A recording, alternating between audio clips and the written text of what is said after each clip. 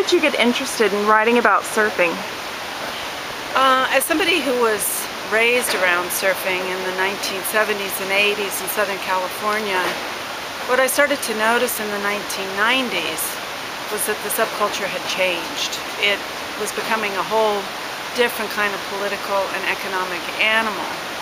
For one thing, the numbers of surfers were growing. There are some 6 million surfers estimated today worldwide. So I got interested in the change and in thinking about the change.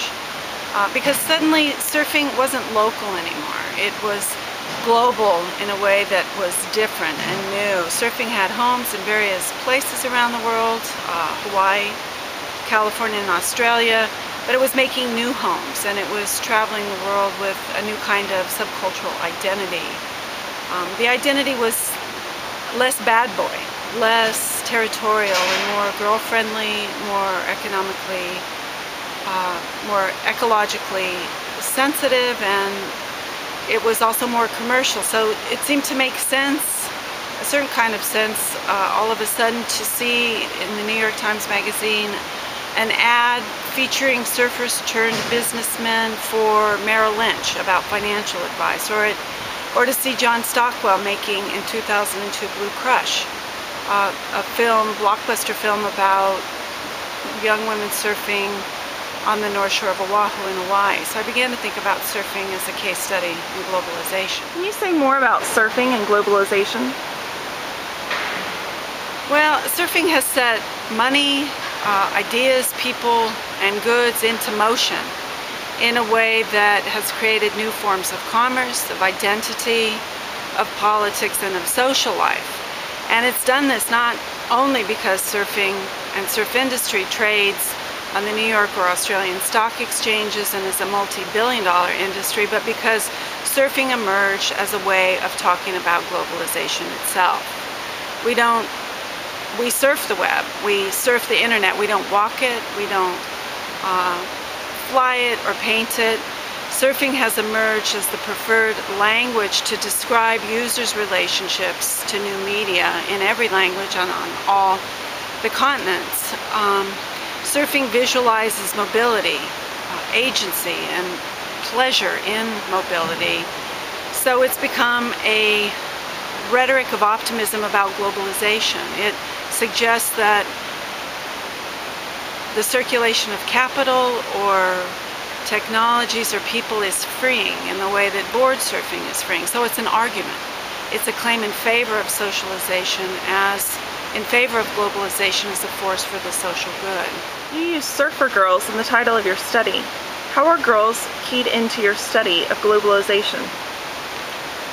Well, everybody today is invested in surfer girls and more broadly in girls. Surf industry is completely interested in girls, whether it's in the fashion dimension of surf industry, global media, the professional tour or elite competition. You have to think about girls today. Surfing women are also interested in girls, in part because they want to recruit girls into the water to change the masculine bias of surf culture. And in order to do this, and I work at this at length in the book, they have opened surf shops and surf camps around the world. But there are other factors working here too. As I see it, surfer girls are poster children for new ideals of 21st century femininity. They suggest that Western world gender conventions are freeing. And the California surfer girl in particular advertises to the world Western globalization as a feminist means to an end of women's liberation. The sociologists Angela McRobbie and Anita Harris have talked about girls and formations of girls as one way to study the global. Anita Harris sees in the construction of girls now the making of a new vanguard, of a new subjectivity, and I see surfer girls as embodiments of this new subjectivity. Given the complexities you've outlined, how do you go about studying surfer girls in the New World Order? Well, just a minute ago I was talking about surfing as a case study in globalization, and one that is optimistic about the possibilities of it to advance the global good. What I found on the ground in the ethnographies I've done with women and girl surfers is that they have a far more complex relationship to both globalization and to optimistic rhetorics about it. If power has diffused today away from the national toward the global, struggles over power usually show themselves in very local ways. In the book, I describe this power struggle through the language of girl localism. For surfing girls, the realm of the surf break and the surf towns in which local breaks are located is always in conversation with the global. So the local for surf girls is always also about the global. My concept of girl localism argues that girls have brought critical perspective not just to norms of femininity, but also to the material places, to the oceans and reefs and jetties and beaches where counter-femininities are enacted. What's important for me about the concept of girl localism is that it points to a structural location, a critical relation of surfers to issues of the state, of race, of development, and of gender. So what's important to me is that it's a structural location and not a particular kind of politic, because of the hundreds of girl localist communities operating in the world today, up and down the coast of the Americas, in Hawaii, in Australia, in the UK, in Bali, in Gaza, in Japan. All of these communities share a structural location, a relation to power that's critical, but they have very different on-the-ground political opportunities and challenges. You mentioned to me earlier that you conducted this research over more than 10 years. Any surprises in your research, things you weren't expecting?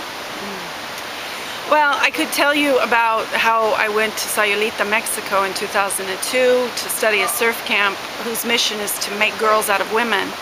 And I went there prepared to talk with women about the fears of sharks or big waves or sexism in the water. But what I encountered on the ground actually was the Category 5 Hurricane Kenna, which I write a lot about in the book. I think most of the surprises have to do with politics and the relation of surfers to politics.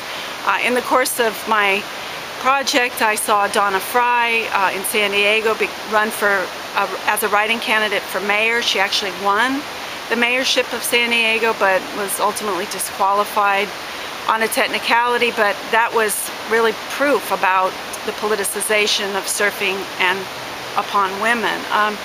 I've also found it amazing to go to South Africa and to travel to Jeffreys Bay, which is a surf mecca to the world, and to learn that some of the 60 surfers in J Bay were Afrikaner ANC members. So who would have thought you would have white surfers as ANC members? More recently, I've seen a couple of studies, of news articles about surfing in the Middle East and Gaza, which relate to the work I've done in the book about Muslim surfer girls in Indonesia. And I think a lot of people will be really surprised to see surfing in Gaza. I was less surprised because of the work I've done on it, but I was still really intrigued, and I'm dying to go there and see the kind of girl localism that's happening.